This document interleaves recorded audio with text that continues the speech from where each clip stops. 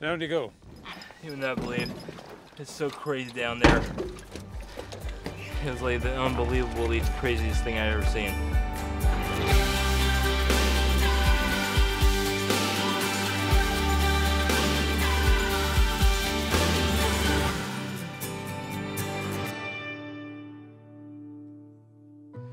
I'm Tom Landis, and we were in Dallas, Texas at Howdy Homemade, a little ice cream shop I started 3 years ago.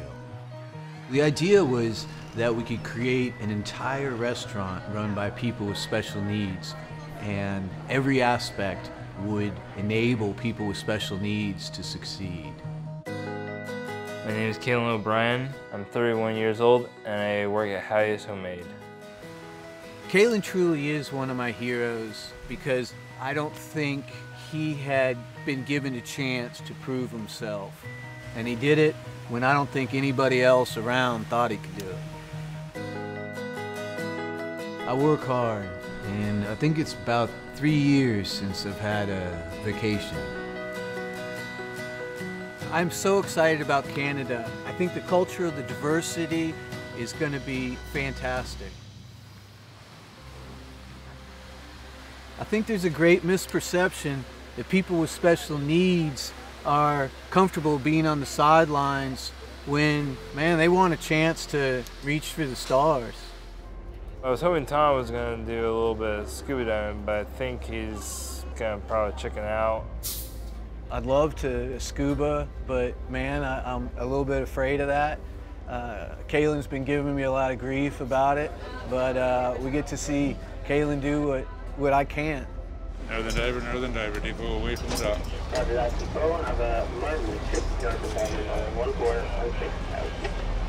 Captain John actually knows so much about the ships that have sunken. He knows the history, and I have to say it's actually kind of interesting to learn about more of the ships because it takes a little bit of history with you.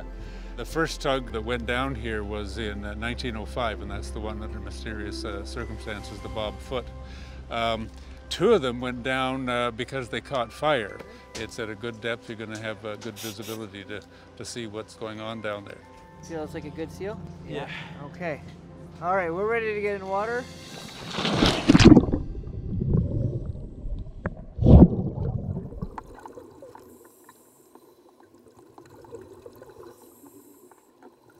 The main wreck here is a boat called the Sweepstakes, and the Sweeps was bringing a load of coal from Pennsylvania to Midland.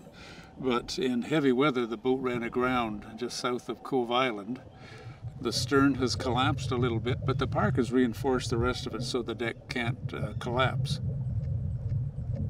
Hundreds and hundreds of people come every day to see it. It's the most visited boat in Canada. Down you go. How'd you do? How'd you do? You had a good time down there? Really good.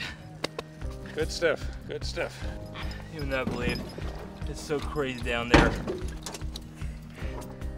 Swam under the bow, swam under the back of the ship, up through the top of the thing.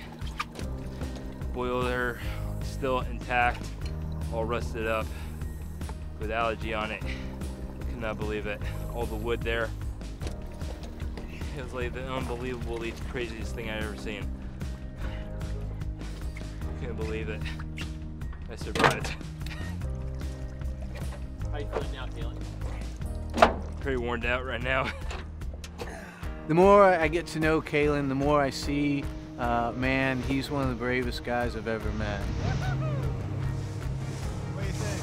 Kalin and I have been through a lot together. I think when you boil it down in the end, man, I'd say he's my best friend. I wanted to share this experience with him.